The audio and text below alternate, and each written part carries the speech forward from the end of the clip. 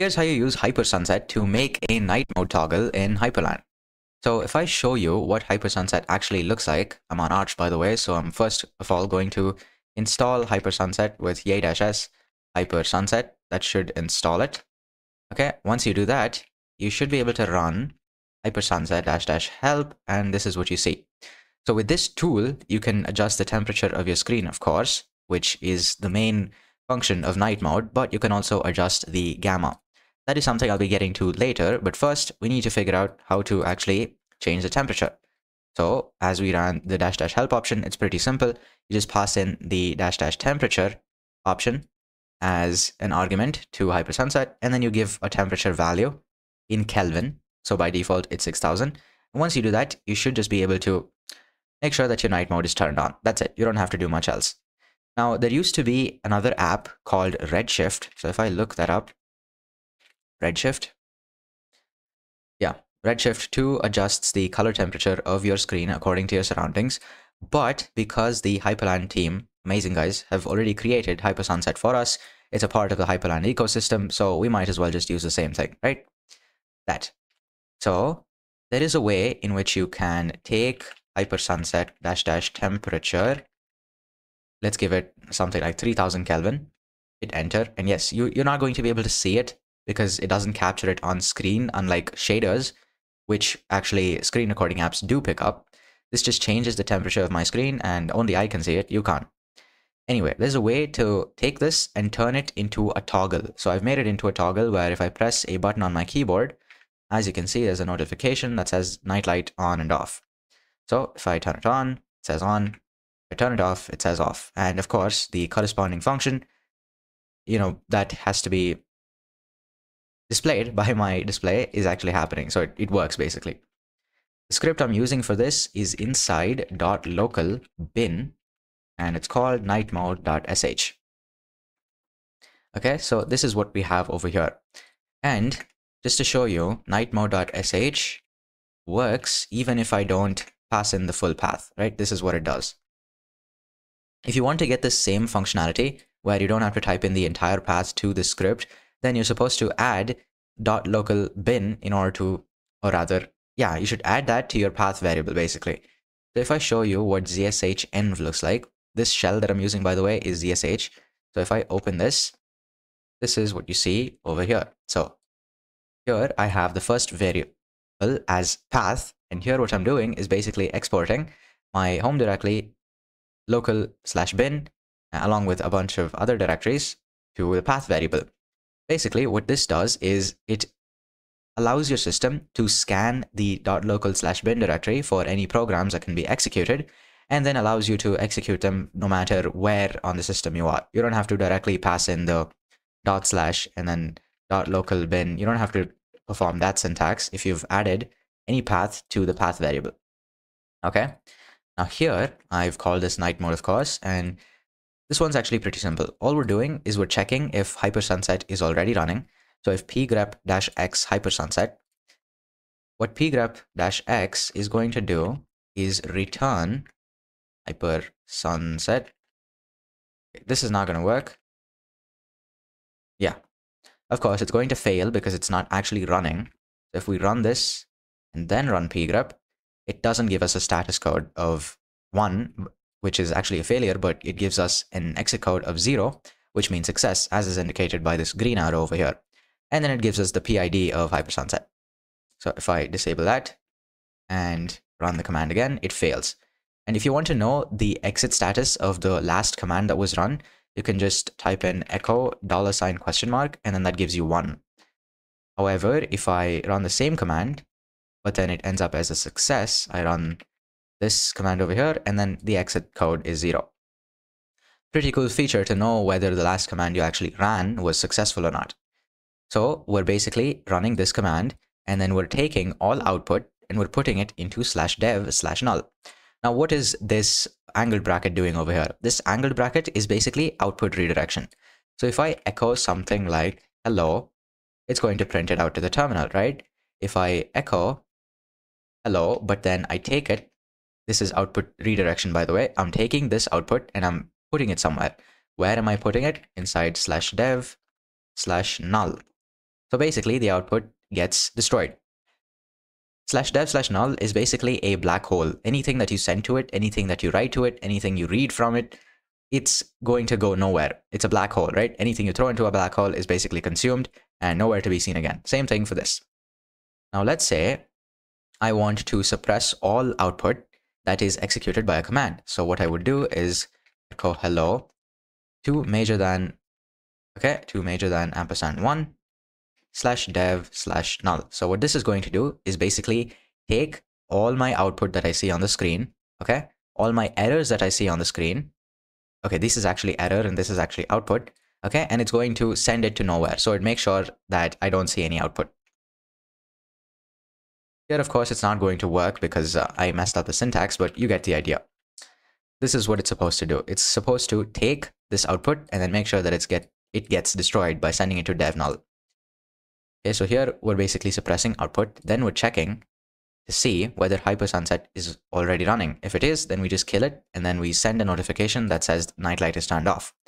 If this command fails and we don't get anything, okay, then what happens is we just start Hyprsunset with this temperature and then we send a notification with this parameters, which is basically what you're seeing over here. Oh, and by the way, if you want to know how to write scripts like this and make the kind of setup that you see over here, go ahead and click the first link in the description. So as you can see, I have this beautiful theme switcher, which allows me to switch between whatever theme I want, which also, of course, changes all parts of my system. Pretty cool, right? I teach you exactly how to do this step by step in the first link in the description so that you don't actually break stuff and you know what's going on in your system instead of just cloning somebody else's .files and then wondering how to fix something if something actually ends up breaking. Okay, now what you want to do is go over to your Hyprland binds config. Okay, so config modules, hyper modules binds.conf. Oh, and again, if you're wondering what this modules folder is about, it's something called modularity. I cover it in detail in the program, which is the first link in the description, so you can just check that out. Okay, now inside binds.conf, what I'm going to do here is look for night mode.sh. So I've basically just created a simple bind that says if I press my main mod key and then I press the N key, what happens is it executes this script. Now, because I've actually added night mode.sh to the path, I don't have to have this, but just for verbosity, okay, just to make things a bit clearer, to know what I'm doing, I've added this portion as well, because there are certain times when I switch shells, for example, and this script doesn't actually get executed. Don't want that to happen. So I've just passed in the full path over here. And by the way, here's another pro tip. So if you actually, let's reload that. If you create a shell script, so let's go to .local bin. Here we have, where is this? Somewhere here, right? Night mode. Okay, here. I can actually rename night mode.sh to just night mode, and it'll execute the same. So if I run /night mode, it'll still execute. So it doesn't have any problem, even if you omit the sh part. So this kind of behaves like a standard binary, something that you would get if you compiled a C program, let's say. So let's say you went into your, you use CMake, and then you compiled input.c or main.c, and then it outputted a binary, right? It basically has the same file name as a binary, but then it's actually a script. So in case you wanted to clean it up and you wanted to make it seem like it was an actual command instead of a script, you could just omit the .sh part out. Now I'll just move this back like so, and that's that. Okay, let's see, what else do we have? There was also the gamma option, which I'll just show it to you. Let's go over to the wiki and let's see, wiki.hyper.land, look for Hyprsunset. And here we have the configuration, which I'll get to. But here, this is the gamma option that you see. This is the perceived brightness of the screen. Now, if you have an Intel graphics card, okay, and you've probably used Windows before, then there's an Intel graphics control panel or command center or something of that sort, which is an app that you can open and use in order to control your display and whatnot, in order to control whether you're using performance mode or power saving mode or balanced mode, right? Now, that tool on Windows also allowed you to change certain aspects of the display. So it allowed you to increase the gamma decrease or increase brightness, and then increase or decrease saturation, and basically allows you to mess with the display settings, right? Now, gamma is one such setting where basically if you increase it, it kind of seems like your computer's brightness is increasing, but it's not actually increasing the brightness itself. So it's a bit hard to explain, but gamma, all you need to know is that it's the perceived brightness of the screen. If you want to know how actually this looks, then it's best to try it out. So Hyprsunset, we'll just run with the help. Okay, so Hyprsunset -- gamma, and you can set the display gamma. Default is 100%, so you can try 150%. Okay, it has to be between 0 and 100%, so we can make it something like 50. And yeah, so basically what happened is my display got much, much dimmer. So it didn't actually decrease brightness. Brightness is still 100%, but it just made the brightness of the display, like apparently, decrease. That's all it does. So you're going to have to try it out to see what I'm talking about, but that is how you change gamma. Now, see here, yep. Okay, and that's it. That's it for gamma. Now, for using a config file, you can add in a variable that says max gamma, which allows you to change the gamma over 100%. So my screen could actually seem to be getting even brighter. But a disadvantage that I personally experience with this is that your whites tend to not look like whites anymore. Like if this is seeming like a white color to my display right now, if I increase the gamma over 100%, chances are it's going to start looking more like an eggshell white. So it starts to have a bit of a yellowish tinge to it, which is exactly why I formatted my Windows machine, because I didn't know how to fix it. Turns out it was a gamma issue. But anyway, that's a separate point. You ideally want to keep gamma between 0 and 100%. If you don't want that, of course, you can use this setting and then increase how much ever you want it. So let me show you the config as the last thing, and just go to config hyprsunset.conf. In here, let's close both these. So, okay. Let's copy this example config, paste that in over here. Now what this is saying is that the max gamma, the maximum amount of perceived brightness increase, can be up to 150%, which I'll just try that out. You probably won't be able to see it, but regardless. Now here we have two profiles. Hyprsunset uses profiles to determine when to change temperature and gamma. You can define as many profiles as you like. Each profile is activated at its specific time and resets all options set by other profiles. So you can have two profiles, one for daytime and one for nighttime. So here, that's what they've done. Time equals 730 and identity equals true. So what this option, identity equals true, does is it basically makes no changes. It's kind of like the identity matrix. That's in fact how they describe it, if I'm not wrong. Let's look for help. Here, it says use the identity matrix, which means no color change. That's it.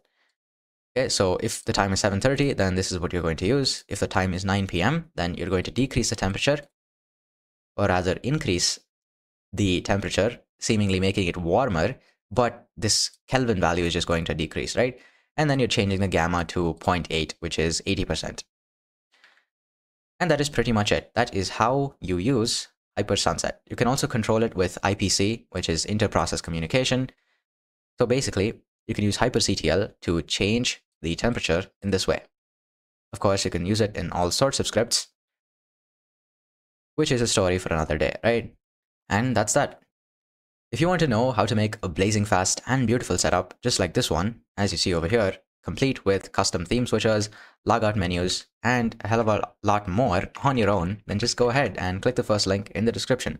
You won't have to waste your time binge watching YouTube videos that teach you nothing, and you won't have to deal with broken setups because you actually know what's going on in your own system. See, I've been exactly where you are right now, looking at all these cool setups on YouTube and r/unixporn and wondering just how people make something like this, right? In HyperAccelerator, which is the program and the first link in the description, I pull back the curtains and reveal exactly what goes on behind the scenes when I'm making a setup like this. My thought process, where I find inspiration from if I feel stuck, what methods I use to troubleshoot, literally everything. I've practically uploaded my brain with over 3 years of rising knowledge onto that for you. If I could go back, okay? If I could go back in time and give younger me, someone who wanted to make amazing setups like this one, and someone who is willing to go through the trial and error required to do so, something to help him out on his journey, right? It would be that program. So go ahead, check it out. First link in the description. If you liked the video, hit like. If you loved it and you want to see more like this in your feed, hit subscribe, and I will see you next time. Stay rising.